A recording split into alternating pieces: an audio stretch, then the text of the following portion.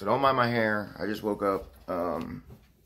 We made a call to National Tattoo Supply out of Allentown, Pennsylvania. And we are going to be able to get grips from them. About 3/4 of the way to Pennsylvania, I remembered, oh shit, I left my grips in my ultrasonic cleaner in North Carolina. So we got up this morning. Rachel's getting dressed. I'm about to get myself ready and pretty, and we're gonna run out to Allentown and get some grips.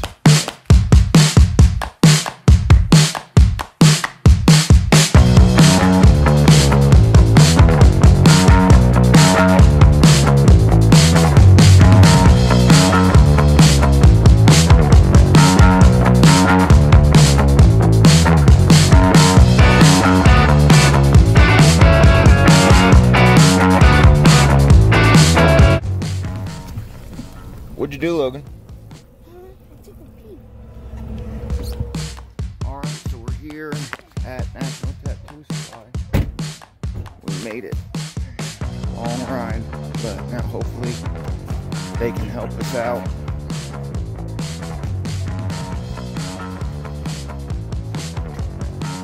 Got him.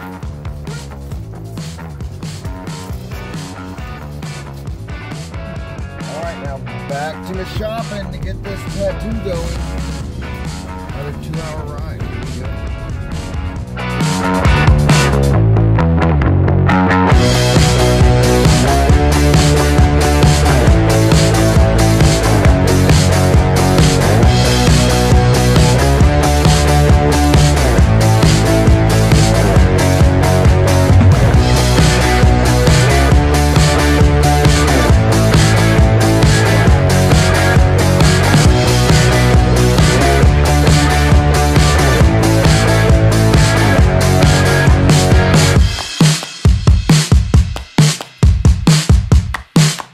There's this quote I hear all the time when I'm listening to Jelly Roll that says, don't get so consumed fighting alligators that you forget to clean the swamp.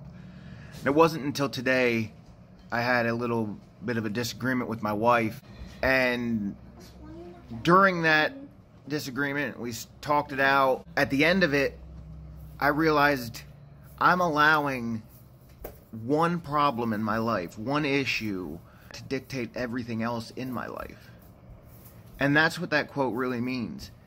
Don't be so consumed with one problem or even a couple of your problems that you forget to live life. You need to live your life to the fullest and enjoy it. That is priority number one. All the issues and dealing with the problems that it brings, that's a minuscule part. In my life as example, we're going through this custody case, and that causes us to have so much added stress and anxiety. And as a result, it causes us to maybe be short with each other or not see the other person's point of view. And everything we do then links back to that issue. Like, if we do this, how will it affect our case?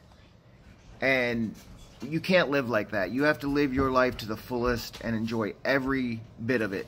I hope every one of you remembers to clean the swamp. Don't just fight the alligators. So, that's all I got to say on that. What's up, everybody? So, today is day 3 of the trip. We're going to go out today and check out my old house and see if we can walk around the property, get some stuff for you guys and for the kids. I think it's going to be a great bonding experience for both my kids and me and my wife, everybody, because they've never got to see where I grew up in depth. We've drove by it, but this is going to be really awesome to walk around. So, hope you guys have fun and enjoy everything, and we're going to get this day going. So, let's get it. So here we go. We're headed off to get some footage at my old house. First, we're going to get some Dunkin', and then we're going to go to the house and see if he'll let us walk around the property and show you guys where I grew up, tell you some stories, all that. But for now, we're just headed there. Being quiet for the cleaning lady. I gotta remember to look over at the lens so I'm looking at you guys, not just talking. But boom.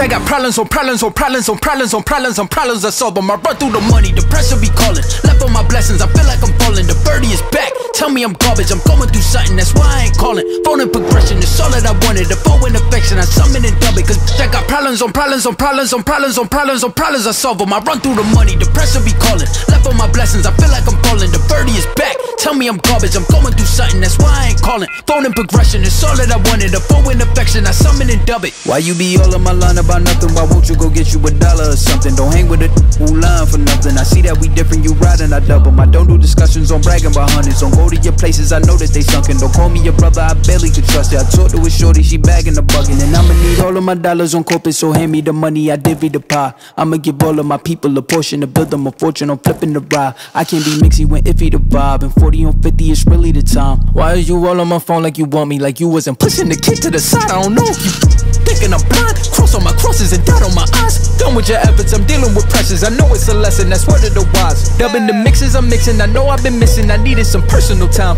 All the pictures, dimensions, I don't with your digits. I mean it, I'm staying inside. Cause they got problems on problems on problems on problems on problems on problems I solve them. I run through the money, the pressure be calling. Left on my blessings. Alright, so we got the approval and Penn let us walk around the property that I used to live on. That's so cool. So this is actually the house that when I got in trouble and arrested, it was right here. I came down through this field right here on the four-wheeler, and the cop came up the driveway right here and got arrested right there in front of that tank. So changed my whole life, got me on the track I needed to be on for the most part. Made me know I didn't want to go back to being locked up, but spent a lot of time having fun and just growing on this property. And to be able to share it with these guys now and let them all see it, even Rachel, is just amazing. Like, I'm just so emotional even just seeing it all. And how much it's changed, and it's just the greatest time of my life was living on this little hunk of land. But get tough, nigga, get tough. So up here on this mountain was the scrap pile Pop would always collect, and we'd go up there and pretend that we were scavengers or the wilderness family or whatever. But as a kid, we were always doing something. Right here, there was a sand mound. I think it's actually on the other side, but the ground is raised up over it. And we would come flying down this hill on the four-wheeler with my brother pulled behind on a lawnmower frame. And we would hit that jump, and I'd look back and he would be on it like a kite flying through the air. But it's just so many good memories coming back, and I wish my kids could have got to grow up here and experience everything I did. But that's the storage trailer. That's where we used to store stuff in there. Me and my brothers and sister would always come up here and sneak in there and go through shit we weren't supposed to. And we just had a lot of time that we just went on our own little adventures.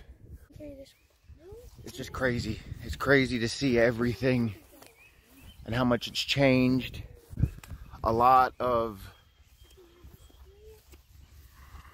good and bad. But all of it made me who I am today.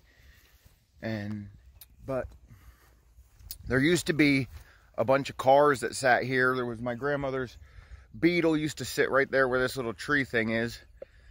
Funny story about these little tree things. We were driving around one day and Rachel thought it was a field of candles. But we would actually hook up a tub out of the scrap pile here to the back of the three-wheeler or four-wheeler and pull it all around this mud and just have a heyday spinning tires and flinging mud all over. The tub had filled with mud. It was just fun. Back when kids were kids. Back when you actually played and had adventure and didn't just sit in front of a phone and had an imagination. Like, we spent so many adventures in these woods, exploring and experiencing things like that our parents never knew about. My second year of deer hunting, I came walking up out of the woods down there where the pond is, where we're about to go, and into this opening. And there was a deer standing right in these tracks. And I shot it and it fell. And when I went over to it, it started kicking and moving. So I tried to load another shell.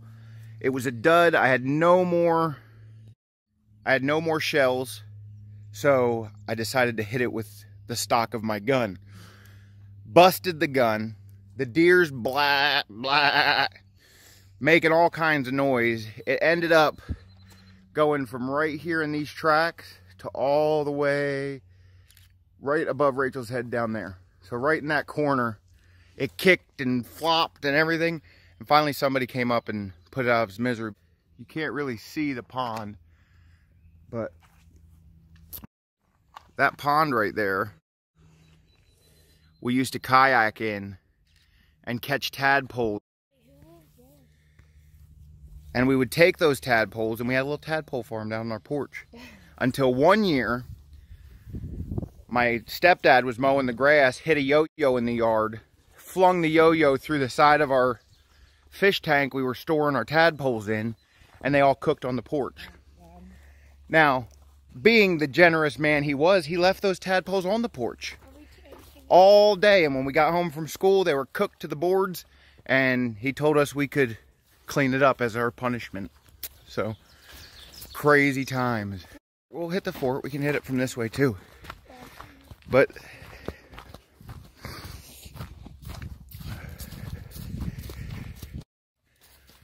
so much has changed. Look at those beautiful ladies back there. Going on this trip and being able to do this right here has brought so much joy back to my heart that I thought I lost forever.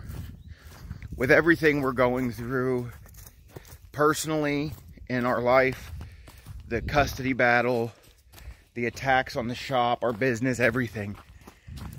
All of that has drained us all so much, and I think this is the thing we needed.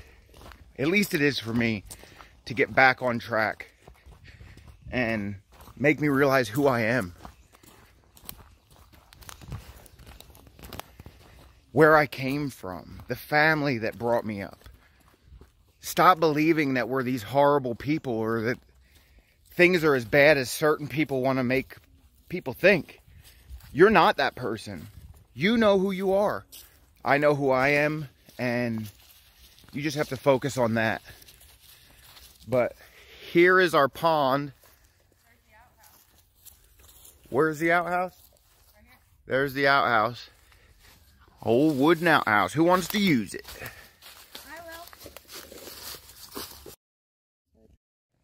Kaylee, why don't you want to use the outhouse? Daddy,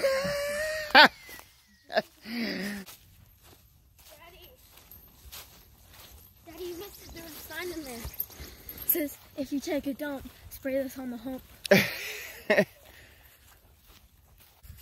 This pond is way deeper than it was. I mean, it still comes up, but you can tell it's been raining a lot.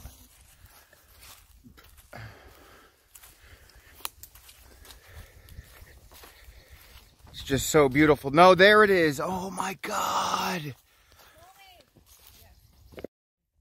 It's crazy how much changes, but how much really stays the same.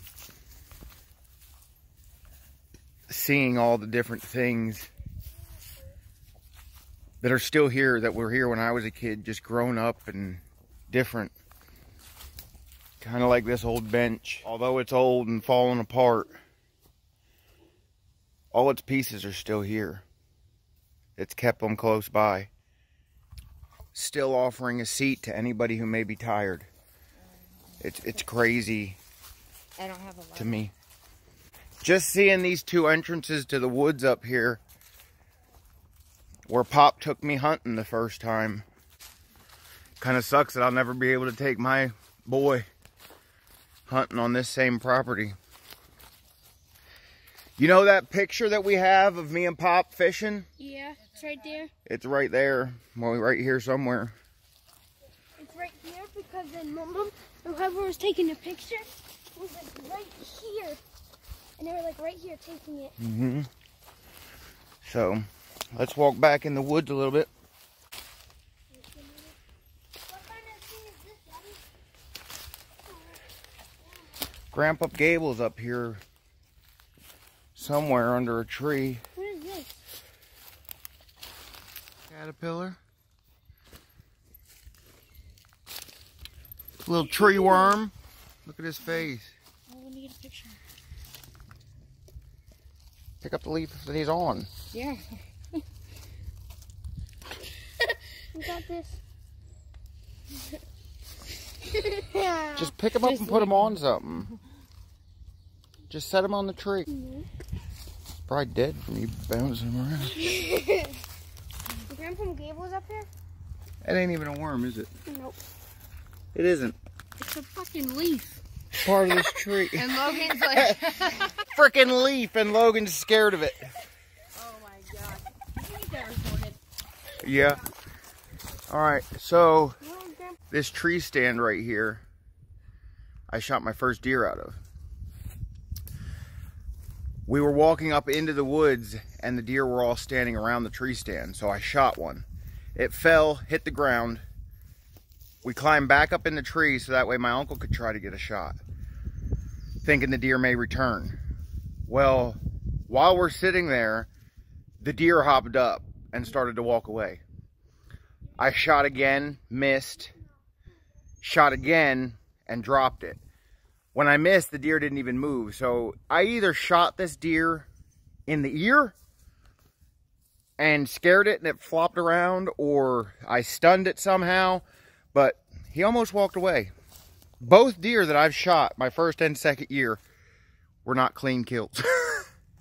But Kaylee, don't fall. Now, Those legs are still sturdy. I don't know about that. I mean, he may have reinforced it, but That doesn't look sturdy. yeah, I wouldn't climb up in there.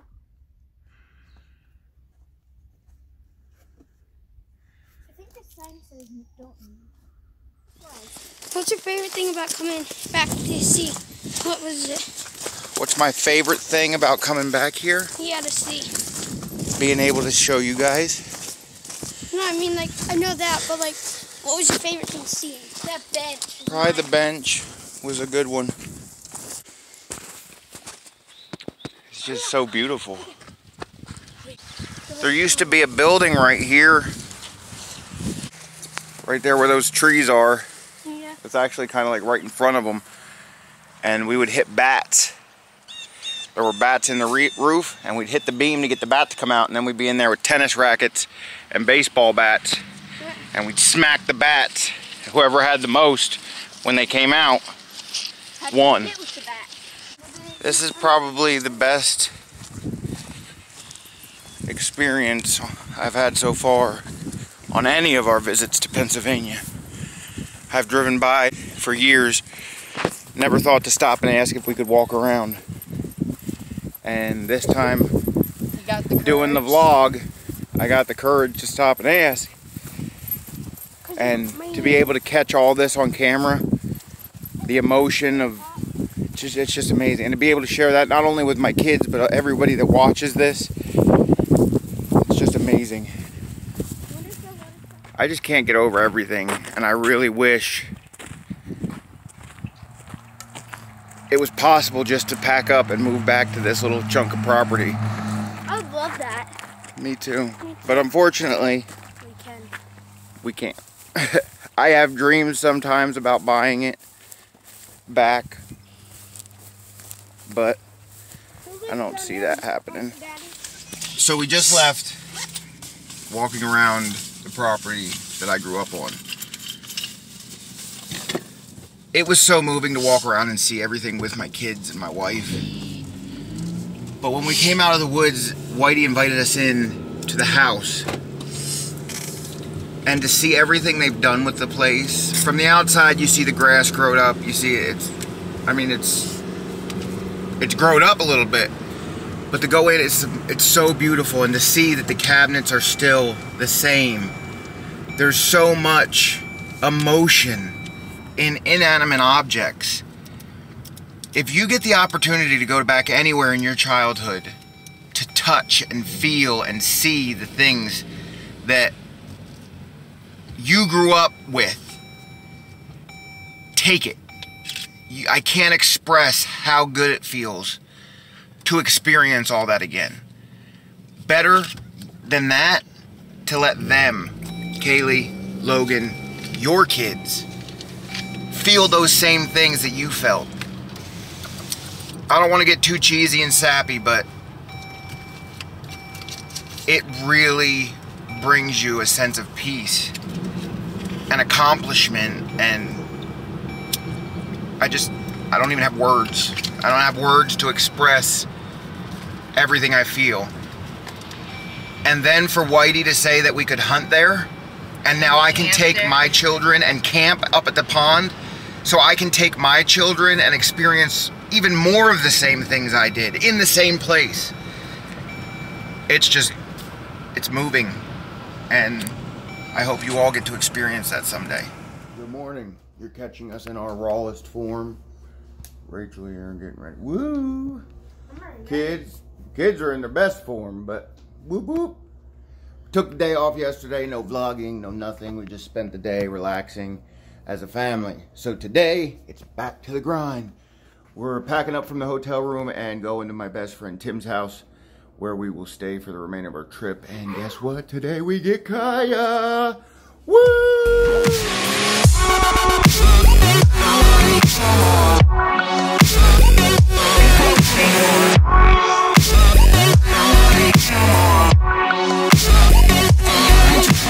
Oh, Logan! It always scares me. It's so scary. Stop, Uncle Kyle! I gotta poop! Stop! I gotta poop! It's coming! Stop it! It's about to come! Holy crap!